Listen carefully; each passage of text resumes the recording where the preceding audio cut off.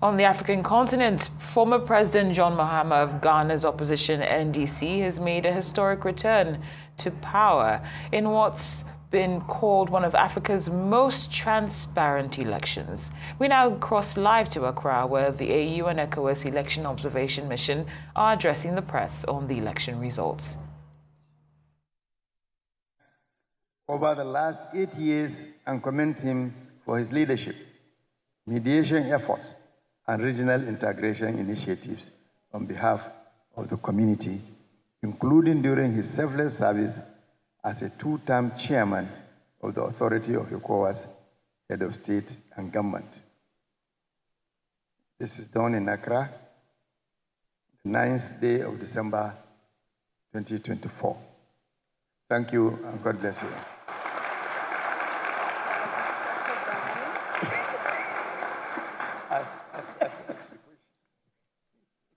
Thank you, Your Excellency, for your statement. And now we'll hear the statement for His Excellency, the Head of Mission for the Commonwealth Observer Mission. The media, if you could adjust your microphones.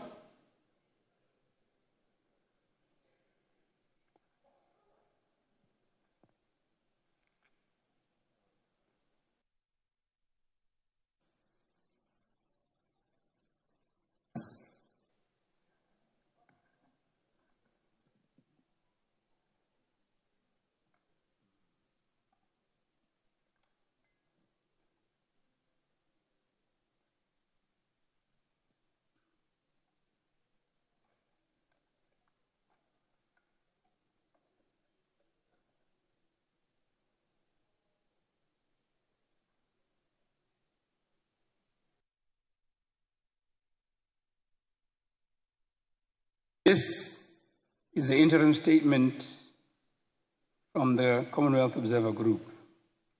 Good morning, Excellencies, members of the Diplomatic Corps, the media, fellow observers, ladies and gentlemen, and the people of Ghana. Thank you for honoring our invitation to come to this joint Observer Group press conference. The Commonwealth is honored to have been invited to observe Ghana's 2024 general elections, following the pre-election assessment mission in October and the subsequent invitation from the Electoral Commission of Ghana. The Commonwealth Secretary General, the Right Honourable Patricia Scotland, King's Counsel, constituted our group to observe Ghana's 9th presidential and parliamentary elections since the transition to multi-party democratic rule in 1992. We arrived on the 29th November and will depart Accra on the 13th December. As chair, I'm honored to lead a group of 16 eminent persons drawn from across 13 Commonwealth member countries and all the 5 regions of the Commonwealth. They are diplomats and experts in election management, law, gender, inclusion, youth, as well as the media. The group is independent of the Secretariat. Our role is to offer an independent and impartial analysis of the electoral process, taking account of all factors which may impact or impinge on the overall credibility of an election. I now have the privilege to present our preliminary findings, which are based on our engagement with a cross-section of stakeholders. Our final report with key recommendations will be submitted to the Secretary General and shared with the Government of the Republic of Ghana, as well as other key stakeholders, and to the wider public. Let me begin with the pre-election environment. For a nuanced understanding and assessment of the pre-election environment, our observers met with the Electoral Commission, EC, of Ghana, candidates and representatives of political parties and civil society. We commend the Electoral Commission and the political parties for their pre-engagement through the Inter-Party Advisory Committee, IPAC, in their commitment to transparency in these proceedings by making it accessible and available to the public. We applaud political parties for signing the Peace Pact on the 28th November. This is a testament of Ghana's continued commitment to stability and peace and its recognition as a stable democracy. The professionalism and preparedness of the National Elections Security Task Force is commendable.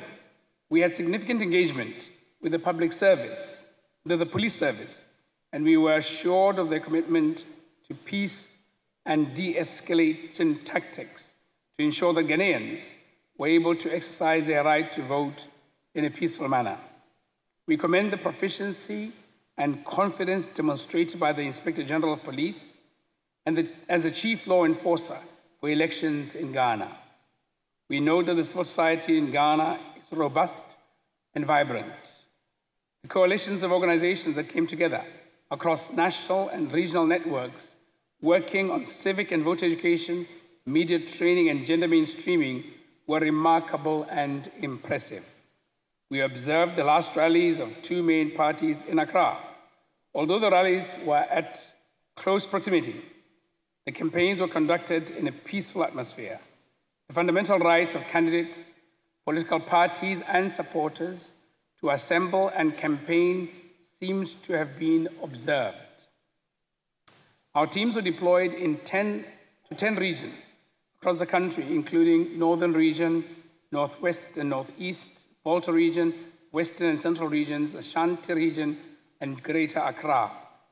In these locations, we observed the pre-election preparations and engaged with district election officials, local chiefs, and police commanders to gain a deeper appreciation of the electoral process. On special voting, we observed special voting on the 2nd December 2024. Ghana is to be commended for this initiative, which allows those performing election duty to exercise their franchise. Polling was conducted smoothly in a peaceful environment at polling stations observed. The polling officials were meticulous in following the procedures.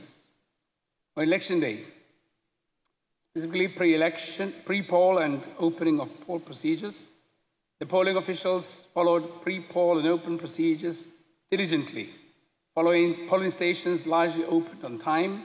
However, some stations opened slightly late due to a number of reasons, including the malfunctioning of the biometric verification devices and the late setting up of the polling stations.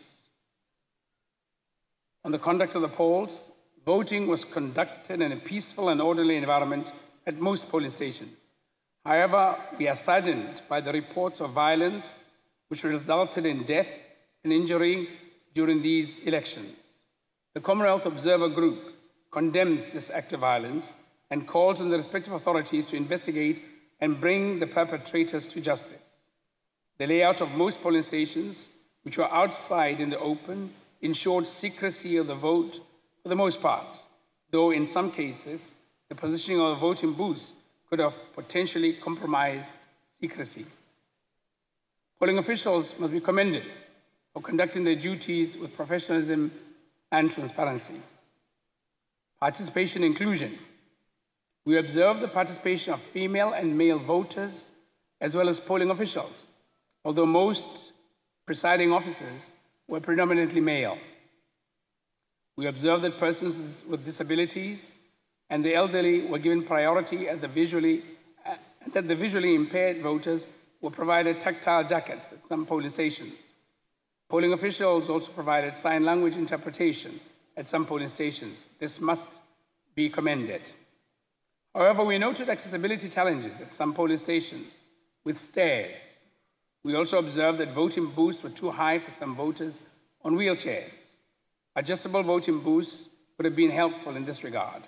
More needs to be done to ensure that PWDs exercise their franchise with dignity and in accordance with the law. Political party agents. Political party agents were present at most polling stations. They conducted themselves in a professional manner in most polling stations observed. Citizen observers, we interacted with international and citizen observers at various polling stations. The close of count. There were no queues at the close of polls at 5 p.m. at most polling stations we observed. The polling officials followed closing and counting procedures with transparency and professionalism. We observed that the counting of votes continued after dark in most polling stations. Flashlights and other forms of lighting were provided to assist with this process. We followed the results process from polling stations to collation centers. We noted some logistical challenges, such as the transportation of ballot boxes at some collation centers, and recommend some reforms to ensure order during the collation exercise. Media.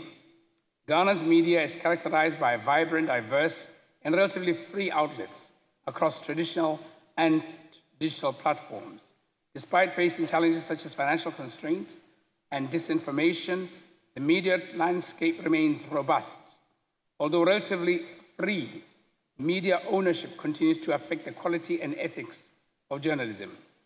We commend the media, including radio, TV, and print, for providing extensive coverage of the elections and related issues. We especially commend the state broadcaster for their efforts to maintain balance in airtime allocation.